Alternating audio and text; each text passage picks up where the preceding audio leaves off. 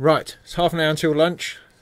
I've just finished the normal, so I'm going to have a go at squeezing in the Meg.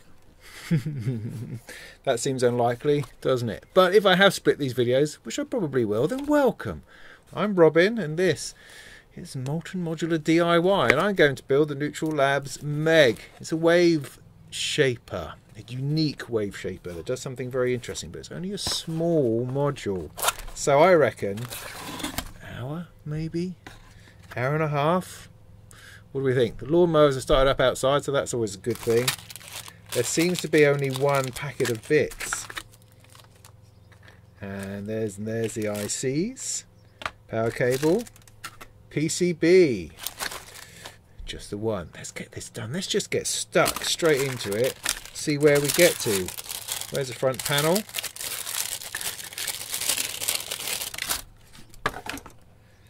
Is there. See, simple, easy. Just a bunch of resistors and that. Let's have a look at the build guide. Get ourselves straight in. So the components are grouped into two bags. One of them is plain white. The other one has the transistors and ICs in it. Yeah, we can see that. So there's a list of stuff, step-by-step instructions. Solder the diodes and all the 10K resistors first. So let's see what we get inside. You do not have to read the ring codes or use a multimeter. Just count the ones in each set to find out the values. Okay.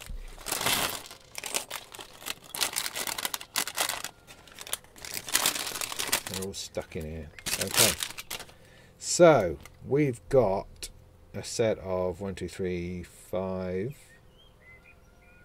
3, 4, 5, 6, 7, 8, 9, 10, 11. A set of 6, 4 diodes, a set of 3, a set of 2, and there's a 1. So for resistors, diodes are easy enough. There's only 4 of those, I think. They're all bad 85s. Crazy stuff. So for 10K, well, it doesn't matter. I mean, I might as well just stick them all in whichever ones they are. So there should be 11 of those 10K ones. So let's do that. Let's do the 11s and see where we get to. It really is wanting me to do the diodes as well. So heck, let's do the diodes. Let's do the diodes. So the diodes, they only let current flow in one direction. So what we want, I'm going to bring this camera in a little bit, is we want to find the spaces. I need to put on my magnifiers, and when you have a look on the board like D3 here, see that white line? That has to match up with a black line on the diode, so that's going to need to be that way around. You see that? Those two down there are the same. Another one, they're all in the same orientation this time. So it's going to bend them down one side and squash them together, bend them down the other. D1, make sure the black line is matching up with that white line. Yes, it is. So that's that. D2 the same. D3. Now, I said lots of really interesting and poetic things about soldering and the nature of doing kits and stuff when I did the normal earlier. So for a more verbose soldering experience, did you go and check that one out? But for this little Meg, I just quite like to just steam through it because it looks nice and small, and I reckon I can fit it in today, and that would be awesome because I could do with a little bit of unique wave shaping in my life. So with the what I'm talking about, so yeah, these 10K resistors, it's R4 to R8 and then R15 to 20. There should be 11 of them, and there are on this sheet here. So I'm going to pull off like 4 because this is, I find it easier to bend like 4 at a time. Line those up, push them over, squash them together, push them over. That should be all you need. So R4 to R8.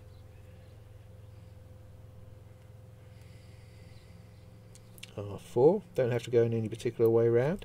But of course, if you like to keep things neat and tidy, then you should have them all the same way round so that the colours look nice and follow. Oh, well, I've made a complete hash of that already. Trying to get that in. Okay. R4, R5.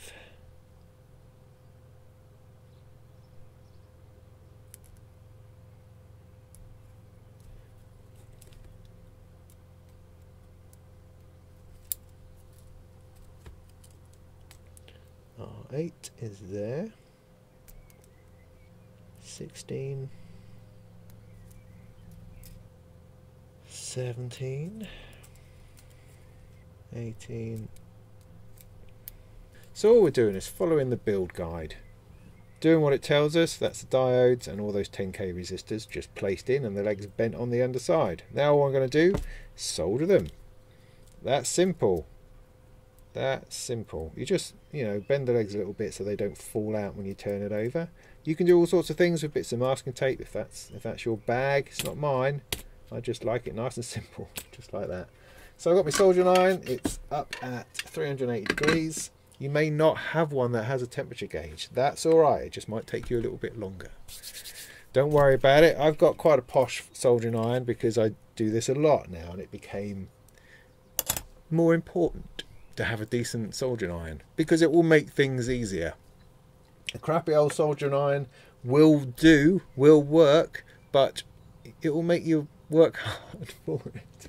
Whereas this, it heats stuff up, it melts, it's beautiful, beautiful, beautiful. But you don't need any posh gear. Any old soldering iron from, the one you found in Lidl, that'll do. It'll do. Any old solder will do. Leaded, unleaded. I tend to prefer leaded because it melts quicker and beautifully, at least in my experience.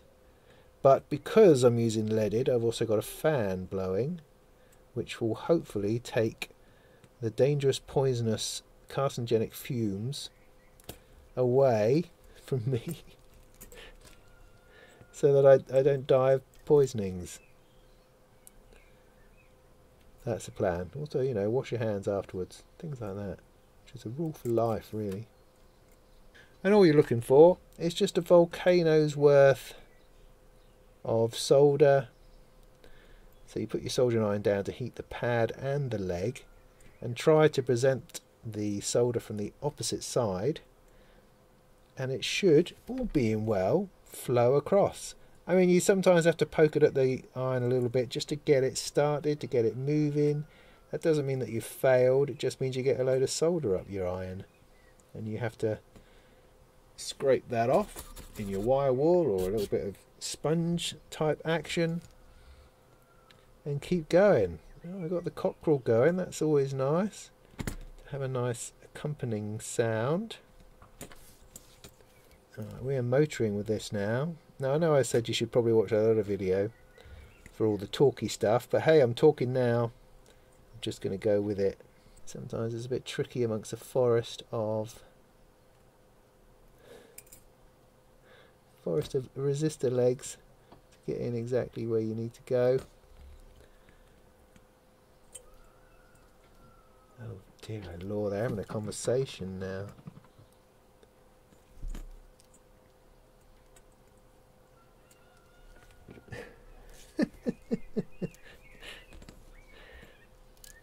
Right, I think that's all those done. That was quick and easy, wasn't it? Look at that. That's diodes and resistors. It's not all the resistors yet, still a few more to go.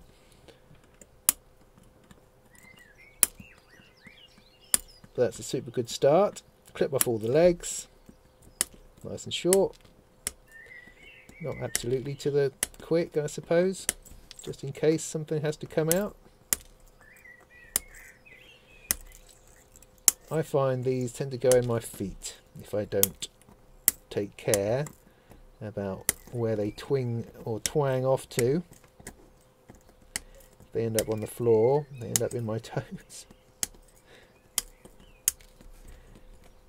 So I tend to be a bit more careful about taking the legs off these days. Good, getting stuck into that all right. So did that, do not have to read yet, got the resistors bits, so now sold all the remaining resistors except R21 and 22, which gets special treatment later on. That's exciting.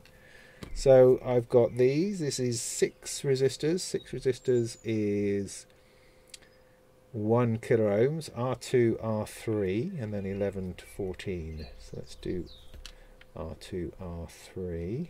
And what I'll do is I'll just get on with this and I'll see you on the other side.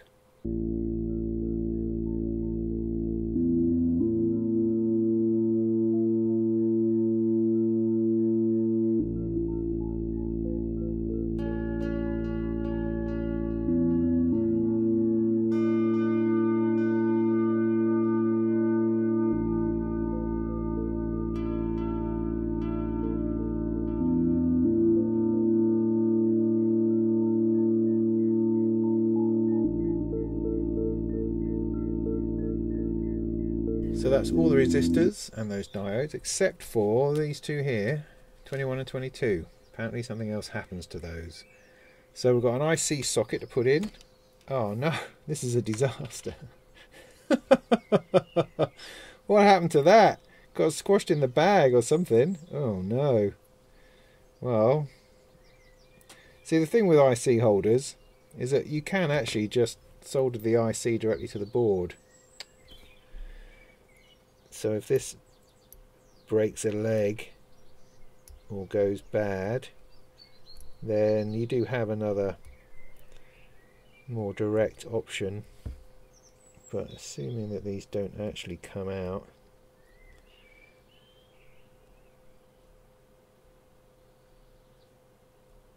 I might get away with it. I think I might get away with it. Right, so this goes in over here. See the little bit that sticks out, this little nick, this little half circle, that needs to be associated with the same sort of bit on the IC holder, which corresponds to the dot on the IC. Now you can always put the IC holder in backwards and it won't matter, provided that the IC goes in the right way round. But you know, it's better to get it all right if you can. That'll save you a lot of trouble. Why is that not going in? Go on. Go on, yes. Got away with it. Okay, that's gone in there nicely.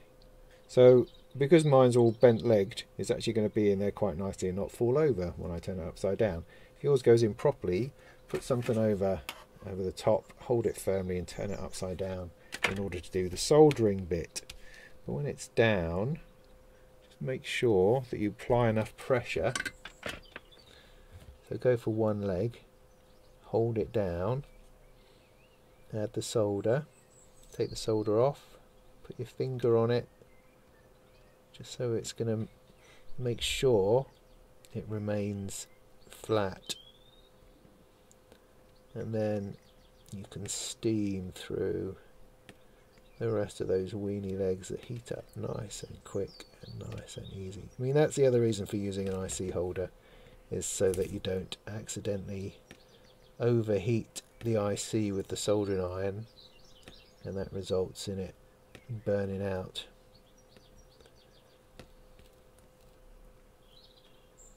That would be unfortunate. That was in easy. Now add the small capacitors. So what else do I have here? I've got these two capacitors, got a big capacitor. These are 0.1s, it says so on the side. There's two of those, C1 and C2,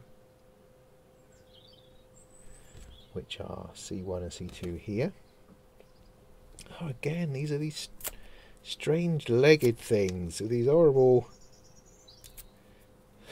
weirdly bent legs. I've not come across capacitors like these ones until, I mean, ever before, I don't think so.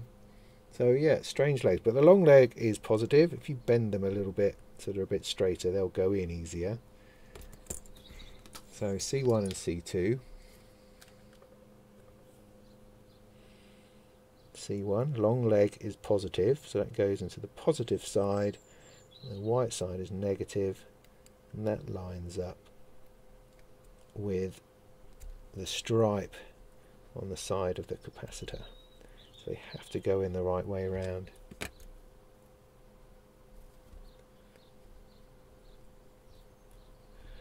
Long leg positive into there. Good. Turn those over and solder those. Now these are a bit close together, so just be careful you don't cause a bridge between the two. And it's also hard to get the soldering iron onto both the pad and the leg. Sometimes the solder just ends up going up the iron, but that can be okay, because once you make the right connection it will kind of flow off it again, which is very clever. Look at those closely, they're not bridged, that's good. Right, now the power header, which is this fella here. This goes in there.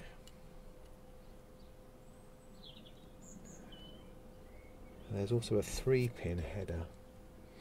It goes, where does this go? Next to this. Not there, down here, next to the capacitor. Might want to hold them in place with sticky tape, because otherwise it's tricky to do. Yeah, it is tricky to do. These are tricky, so I'm going to attempt to do it like this. Turn that over, slide it on by the side of the table. Oh, see, it's faltered.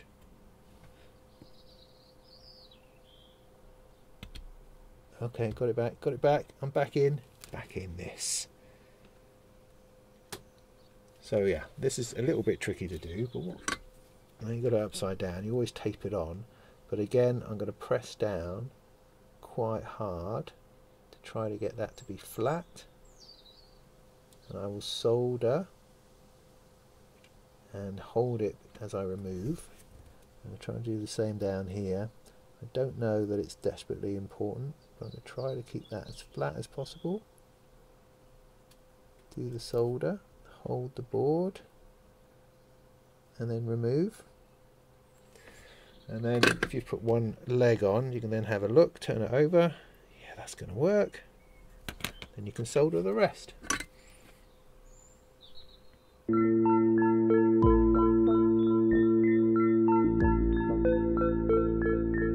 Now onto the C3, pay attention to polarity, that is this big one here, long leg positive.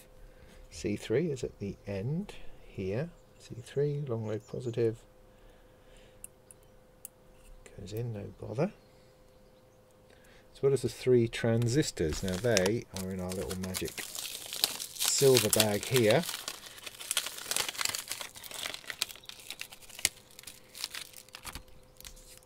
Got a chip and I got 3 transistors, Q1, Q2 and Q3. Polarity matters, got to put them in the right way round. Make sure the J109 is going to Q1 and Q2. So there's 2 of them, J109s, which are these ones, these 2 here. They go into Q1 and Q2. So Q1, Q2, see them along here? Now you can see that they've got a flat side, and that just the orientation needs to be the same. So that's Q1, Q2,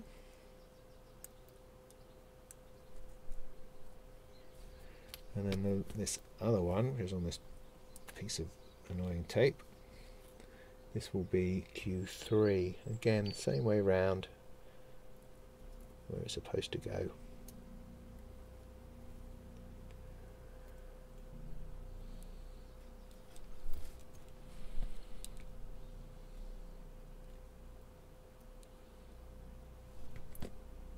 Ooh.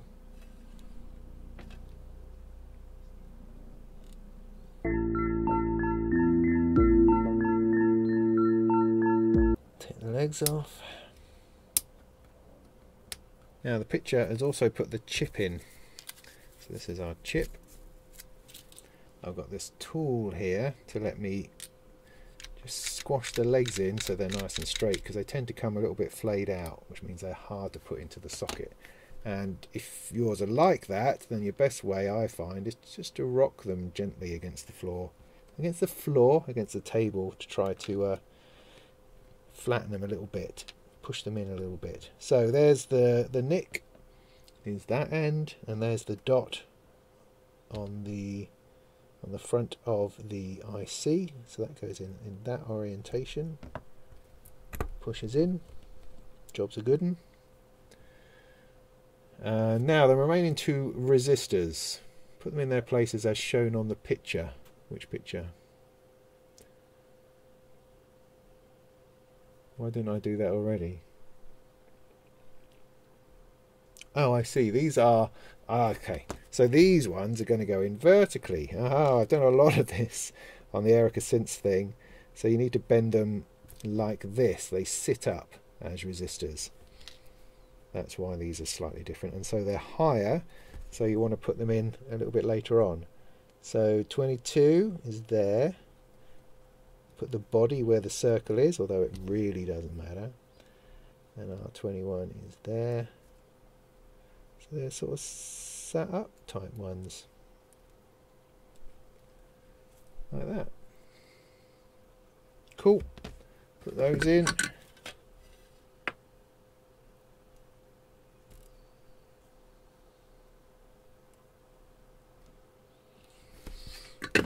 So put a little green jumper on the 3-pin header, any position, see manual. Okay. Is this a 3-pin header, AC or DC? By the looks of things, I don't know.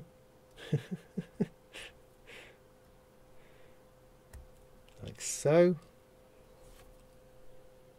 Now flip the PCB over, and we're going to stick on the 2 jacks.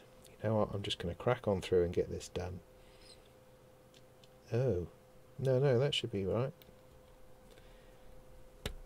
Like that. That stands a little bit proud, which is interesting. And that's got its pins all muddled up. Got the knobs on. Then we've got a few of these. See that leg there? That goes into the outside hole, and that just gives it a little bit of kind of ability to grip itself into its hole, just about. Says you might want to clip the things off the pots. Anti-rotation. That bit there. So I think what they're talking about is that little nub there. I am going to do that so that the front panel goes down a little bit flatter. We got our front panel. Sit that over the top. That feels nice and flat. Lightly tighten on all the nuts and then solder. So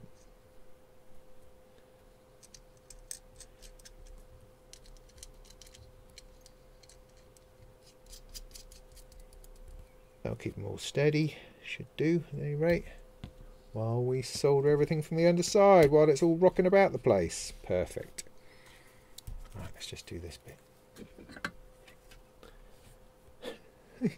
Right from up there.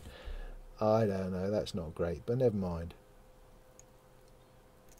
It's times like these people talk about using helping hands, crocodile clip sort of things, which is probably a really great idea.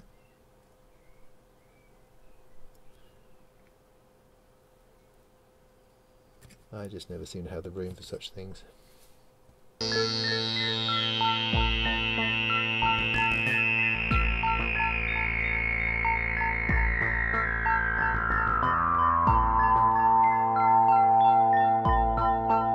That looks like it's all done. Now plug it in and test it. Really? At this point? Plug it in and test it? Why should we do that? Should we go all the way, all the hog? See what happens. God. Oh, I see. So this is sort of strange bending, whereas this is like pulse width modulation. That's all it looks like. Should we give it a go? I don't know. I think we should give it a go. Look, I mean, it's looking pretty good at the moment. looking pretty good. Let's just steam on in, shall we? So make sure you get the power connector right. So power's round that way. Good. So first test is whether, oh ouch, whether it smokes or blows up.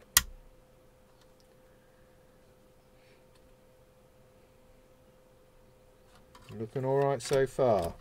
So we need a bit of sound.